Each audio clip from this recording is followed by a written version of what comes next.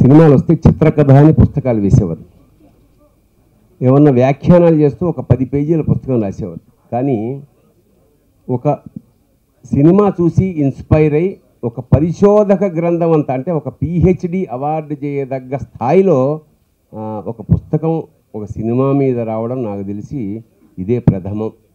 అది సర్వమంగళ గౌరి గారు చేసిన పని. First point, it's a wonderful thing. It never happen before. ఇందాక పూరి జగన్నాథ్ బ్యాంకాక్ నుంచి సందేశం ఇస్తూ ఆ మాట అన్నాడు. ఏ పూర్వజన్మ పుణ్యమో చార్మికి తను రచించిన ఒక, it happens in western countries. ఒక సినిమా గురించి డీటెయిల్డ్గా రీసెర్చ్ లాంటివి చాలా జరిగాయి. బట్ ఇది జ్యోతిలక్ష్మి అనేది రావడం చాలా అరుదైన విషయం. 2, సూర్యకాంతం పేరు పెట్టుకోం మనం. ఎందుకంటే గయ్యాళి అత్తగారు, ఆ పేరే ఇరాడికేట్ అయిపోయింది తెలుగు జాతిలోంచి. ఎందుకంటే సూర్యకాంతం అంటే గయ్యాళి రా బాబు.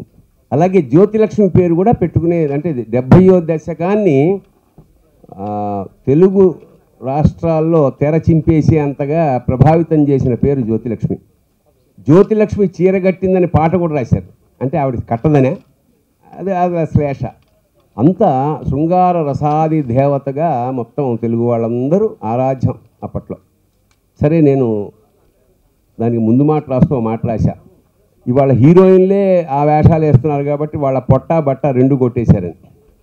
సరే, మొత్తానికి ఏదైనా సర్వమంగళ గౌరి గారు దాన్ని కంపేర్ చేస్తూ ఫస్ట్ ఆరంభంలో జ్యోతిలక్ష్మి నాకు గురజాడ కన్యాశుల్కంలో మధురవాణి స్థాయిలో ఉందనడం నన్ను చాలా ఆశ్చర్యపరిచింది. ఎందుకంటే నేను కూడా ప్రాచీన సాహిత్యం లిటరేచర్ చదువుకున్నవాడిని. అదే ఆశ్చర్యపరిచింది, అదే ఆకర్షించింది కూడా. ఎందుకంటే ఈజ్ ఇట్ ట్రూ అని నేను పుస్తకం చదవడం మొదలెట్టాను. పుస్తకంలోని ప్రతి లైను చాలా అంటే చాలా శ్రద్ధగా ఇష్టంగా రాసిన పుస్తకం. అంచేత ఇది తెలుగు సినిమా చరిత్రలో ఇది ఒక మైలురాయి లాంటిది. అది ఒకటి. స్త్రీ సమస్యల మీద ఇంత ప్రభావంగా ఇంత ఎఫెక్టివ్గా సినిమా తీసిన పూరి జగన్నాథ్ ఎప్పుడు నాకు చాలా ఆత్మీయుడు. ఎందుకంటే ఫస్ట్ సినిమా శ్రావణి సుబ్రహ్మణ్యంలో నేను వేషం వేసినప్పుడు 2 రోజుల తర్వాత పూరితో నేను ఒక మాట అన్నా, ఏమయ్యా ఒకవేళ ఎప్పుడైనా నేను డైరెక్ట్ చేస్తే నువ్వు నాకు డైలాగులు రాసిపెట్టు అన్నాను. ఎందుకంటే అంత అందమైన డైలాగులు రాశాడు. చాలా చాలా విచిత్రంగా ఆ సినిమాకి ఉత్తమ సంభాషణ రచయితగా పూరికి నంది అవార్డు వచ్చింది. మళ్ళీ ఈ సినిమా చూడాలనిపిస్తుంది. నాకు ఇంకొక విషయం నేను కర్ణాకర్ణిగా విన్నదేమిటంటే బహుశా జ్యోతిలక్ష్మి పార్ట్ 2 కూడా రావచ్చేమో అని ఒక వినికిడి నా చెవులు పడింది. ప్రాబబ్లీ ఒకవేళ వస్తే సంతోషించే వాళ్ళలో నేను ఒకడిని. సో ఎక్కడున్నా పూరి నిజానికి అతని మనసంతా ఇక్కడే కొట్టుకుంటూ ఉంటుంది.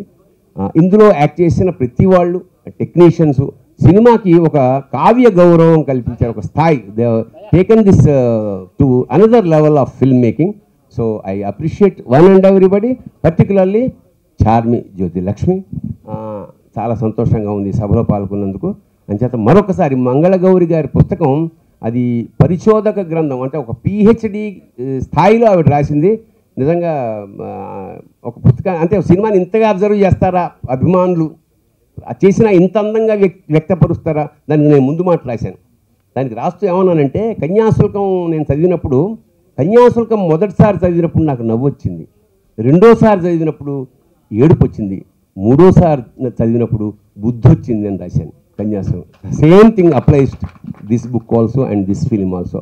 All the best, God bless you. First Mangala Gauri గారికి థ్యాంక్స్ చెప్పాలనుకుంటున్నాను. మా నాన్నగారు చేసిన సినిమా గురించి బుక్ రాశారు. అండ్ ఏం మాట్లాడాలో అర్థం కావట్లేదు. ధర్ని గారు ఉన్నారు, టెన్షన్ ఉంది. సో ఈ ఫంక్షన్కి వచ్చిన అందరికీ థ్యాంక్స్ చెప్తున్నాను. Thank you so much. Book నుంచి స్టార్ట్ అయింది అండ్ బుక్ దగ్గర మళ్ళీ ఎండ్ అవుతుంది. So it's fantastic how puri గారు got inspired by the book and then Jyothi Lakshmi was made. Jyothi Lakshmi ప్రీమియర్లో బయట ప్రీమియర్ చూసిన తర్వాత బయటకు వస్తే చాలామంది లేడీస్ ప్రెస్ దగ్గర చాలా మంచి మంచి మాటలు మాట్లాడుతున్నారు. కానీ ఒక్క ఆవిడే మాత్రం ఒక ఫైట్ లాగా మాట్లాడుతున్నారు. ఎవరు చూస్తే అంత ఒక హైపర్ మూడ్లో అసలు జ్యోతి లక్ష్మి ఇది, జ్యోతి లక్ష్మి అది, అసలు ఇలాంటి సినిమా అలాంటి అంటే ఎవరు ఈవిడే చూస్తే ఈవిడ మంగళ గారు, గౌరీ గారు, ఆవిడ ఎక్సైట్ అయిపోయి బాగా ఎంత బాగుంది సినిమా, ఇంత బాగుంది ఏంటి అండ్ ప్రతిదీ నా చేయి పట్టుకుని, నాకు బాగా గుర్తుంది, చేయి పట్టుకుని మరీ ప్రతి డైలాగ్ గురించి, ప్రతి మూమెంట్ గురించి ఎంతసేపు మాట్లాడారు. కట్ చేస్తే ఈవిడ ఎవరు అంటే ఆవిడ గురించి నాకు తెలీదు, కనుక్కుంటే షీఈస్ అన్ ఇంటలెక్చువల్. ఆవిడ చాలామంది ఐపీఎస్ వాళ్ళందరికీ ట్రైనింగ్లు ఇస్తారు, లెక్చర్ ఇస్తారు అండ్ ఉమెన్ ఎంపవర్మెంట్ గురించి ఎన్జిఓ ఎన్ని ఇయర్స్ నుంచి ఫైట్ చేస్తున్నారు and she is very in her own stream she is a great women అని తెలిసింది. నేను ఎక్కువ చదువుకోలేదు కానీ ఈవిడ వెనకాల చూసిన డిగ్రీలు అన్నీ చూస్తుంటే ఈవిడ ఏం రాశారు బుక్లో ఇప్పుడు నాకు భయం వేస్తుంది. బికాజ్ ఆవిడకి ఉన్న knowledge, she's so well read. There is not a single poetry that she's not red. There is not a single book that she's left అన్రెడ్. So ఇంత ఇంటెలిజెంట్ ఆవిడే నేను చేసిన ఒక సినిమా జ్యోతి లక్ష్మి గురించి బుక్ రాశారంటే I'm so proud and so thankful to you seriously. And ఇప్పుడు book నాకు తెలుగు మాట్లాడడం వచ్చు కానీ చదవడం రాదు. సో బుక్ ఏమో తెలుగులో రాశారు. సో ఈవిడ్ని పట్టుకుని నెక్స్ట్ ఫ్లైట్ బాంబే వెళ్తున్నాను. బాంబే ఫ్లైట్ నాతో పాటు తీసుకెళ్తాను. మొత్తం ఫ్లైట్లో కూర్చోపెట్టి ఈవిడ ఏం రాశారు ఈవిడ చదవాలి, అప్పుడు కానీ I will not let her be in peace. So thank you so much. It's an honour really. ఒక సినిమా గురించి ఎవ్వరూ నాకు తెలిసి ఇప్పటివరకు బుక్ రాయలేదు. సో జ్యోతి లక్ష్మి గురించి బుక్ రాశారు అండ్ ఐ హోప్ మంచి మాటలు రాశారు అని అనుకుంటున్నాను. So thank you so much Gauri. నేను నిజానికి ఆ రోజు ప్రీమియర్ షో వేసినప్పుడు వచ్చే స్థితిలో లేను. ఇంతకుముందు నేను చార్మి గారు చెప్పినట్లుగా నేను 3 దశాబ్దాలుగా ఈ ఐఏఎస్ ఐపీఎస్ ఎగ్జామినేషన్ రాసే వాళ్ళకి కోచింగ్ ఇవ్వటంలోనే మునిగిపోయాను. అదే నా ప్యాషన్ అని నిర్ణయించుకున్నాను. ఒక రకంగా చెప్పాలంటే సివిల్ సర్వీసెస్ కోచింగ్ అనే బావిలో కప్పనే అయిపోయాను నేను. అలాగ బావిలో కప్పగా ఉన్న నన్ను కాదు బయటకు రా అని లాగింది జ్యోతి లక్ష్మి సినిమా. ఆవిడ చెప్పినట్లుగా ఆ రోజు చూసిన వెంటనే ఇంత మహత్తర దృశ్యకావ్యం ఈ రోజుల్లో కూడా రాగలదా అని నాకు అనిపించింది. ముఖ్యంగా ఎక్కువ నన్ను ఇంప్రెస్ చేసేసింది, దాని గురించి ఇంకా ఆలోచించేటట్టు చేసింది ఏంటంటే ఆ చివరి సన్నివేశం. ఒక్కసారి మీరు మళ్ళీ చూడండి. ఇప్పటికి నేను ఎన్నిసార్లు చూశానో నాకే జ్ఞాపకం లేదు. అలాగే నేను మామూలుగా సినిమాలు చూడండి, ఇంతకుముందు చెప్పినట్టుగా పాత సినిమాలు ఎప్పుడైనా టీవీలో వస్తే చూస్తాను, లేదంటే కొత్త సినిమాలు ఏమన్నా వచ్చి మా పిల్లలు అమ్మ బాగుంది చూడు అని టికెట్లు బుక్ చేసి ఇస్తే చూస్తాను. అంతే తప్ప నా లోకమే వేరు. నాదంతా కూడా ఈ సాహిత్యం, దాని గురించి చదవటం, చేతనైతే సాహిత్య కార్యక్రమాల్లో పాల్గొంటాం. నాకు చేతనైనంత వరకు సంఘానికి, ముఖ్యంగా స్త్రీలకి సేవ చేయటం. ఇక్కడ నేను మీ అందరికీ ఇంతమంది మీడియా వచ్చారు కాబట్టి ఒక విషయాన్ని మాత్రం స్పష్టం చేయదలుచుకున్నానండి. అదేమిటి అనంటే ఎందుకో తెలియదు కానీ స్త్రీవాదం అనే పదం వినంగానే అది అశ్లీలమైనదా అనేంత భావం ఈ రోజుల్లో నేను కొంతమంది నోటి వెంట విన్నాను. మహా లబ్ధ ప్రతిష్ఠులైన పెద్ద ప్రొఫెసర్ గారే, లేడీయే నేను స్త్రీవాదిని కాదు సాంప్రదాయవాదిని అన్నారు. స్త్రీవాదం సాంప్రదాయవాదానికి వ్యతిరేకం కాదు. సరే, దీని గురించి మాట్లాడితే నేను వేరే వెనక్కి వెళ్ళిపోతాను. పూరి జగన్నాథ్ గారు ఇక్కడ ఏంటంటే ఈ పుస్తకం ఈ రూపాన్ని పొందింది అంటే అందరూ ఘనత నా ఒక్కతికే ఇచ్చేశారు, కానీ ఎంత మాత్రం కాదు. నిజానికి ఆ సినిమా చూసిన వెంటనే కనెక్ట్ అయ్యాను. నేను ఆ రోజు ఏదో మాట్లాడాను, బయట అందరూ మాట్లాడుతున్నప్పుడు నాకు చాలా నచ్చేసింది, కదిలిపోయాను కాబట్టి మాట్లాడేశాను. అయిపోయింది అనుకున్నాను. ఇంకా ఇంటికి వెళ్తే ఆ సినిమా నన్ను అలా అందులో ఉన్న సంభాషణలు, ఆ కథని మలచిన తీరు, చార్మి గారు నటించిన తీరు, సత్య, షాండీని చూస్తే నేను ఇప్పుడు మా స్టూడెంట్స్ ఎవరైనా కాస్త చలాకీగా ఉంటే షాండీ అని పిలుస్తాను. అలాగే స్త్రీలని అర్థం చేసుకునే ఒక మనిషి కనిపిస్తే నాకు సత్య కనిపిస్తాడు. ముఖ్యంగా అండి జ్యోతిలక్ష్మి తాళి విసిరేసినప్పుడు సత్య కళ్ళు మూసుకుంటారు, కన్నీళ్ళు వస్తాయి.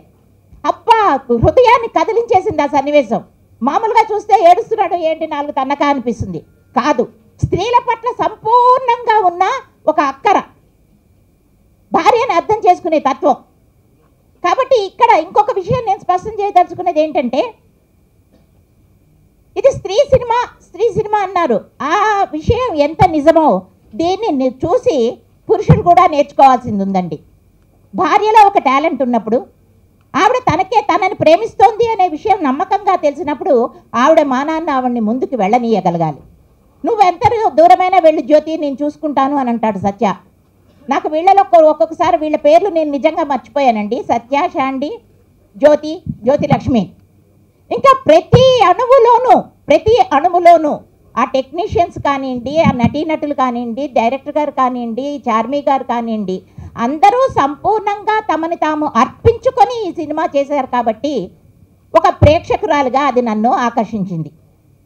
ఇంకో విషయం మీకు చెప్పాలండి, సభాముఖంగానే భరణి గారి అనుమతితో చెప్తున్నాను. నేను ఇంతలాగా నన్ను కదిలించిన ఇంకో సినిమా మిథునం. నిజం సార్, ఆ మిథునం సినిమాని నేను మా తోడికోడలతో కలిసి వెళ్ళి చూశాను. అసలు అదేంటంటే అతుక్కుపోయింది సినిమా. ఏంటంటే మా అమ్మని మా నాన్నని చూస్తున్నట్టు అనిపించింది. ఆ లక్ష్మి క్యారెక్టర్ని తీర్చిదిద్దిన తీరు చూస్తే ఉమెన్ నేర్చుకోవాల్సింది ఎంతో ఉంది. ఇది ఒక కోణం అయితే అదొక కోణం. ఈ రెండూ కలిపితే ఒక సంపూర్ణంగా ఉమెన్కి తెలుసుకోవాల్సిన విషయాలు ఉంటాయండి. దయచేసి స్త్రీలను సరిగ్గా అర్థం చేసుకోండి. తర్వాత ఇందాకలా భరణి గారు చెప్పారు, ఆ భరణి గారి కొటేషన్ని నేను కాపీ కొట్టాను సార్ పుస్తకంలో. ఏంటంటే కన్యాశుల్కం, జ్యోతి లక్ష్మి కూడా అంతేనండి. మొదటిసారి చూస్తే నవ్వొస్తుంది. ఒక విషయం అండి, ఆద్యంతము ఒక గంభీరమైన విషయాన్ని, చాలా గంభీరమైన విషయంలో ఎలాంటి అభిప్రాయం ఉంది, మోడర్నిజం పేరుతో అమ్మాయిలు ఎలాగా అంటే వేషభాషల్లో ఉన్న మోడర్నిజం భావాలలో చూపించలేకపోవటం. పాప నీ పేరు మాకు తెలియలేదు. సో ఇలాగా సమాజంలో కన్యాశుల్కంలో ప్రస్తావనకి రాని సామాజిక అంశం లేదు అంటారు. కన్యాశుల్కంలో ఆనాటి, అలాగే ఈనాటి మన జ్యోతిలక్ష్మి సినిమాలో ప్రస్తావనకి రాని సామాజిక అంశం అంటూ లేదు.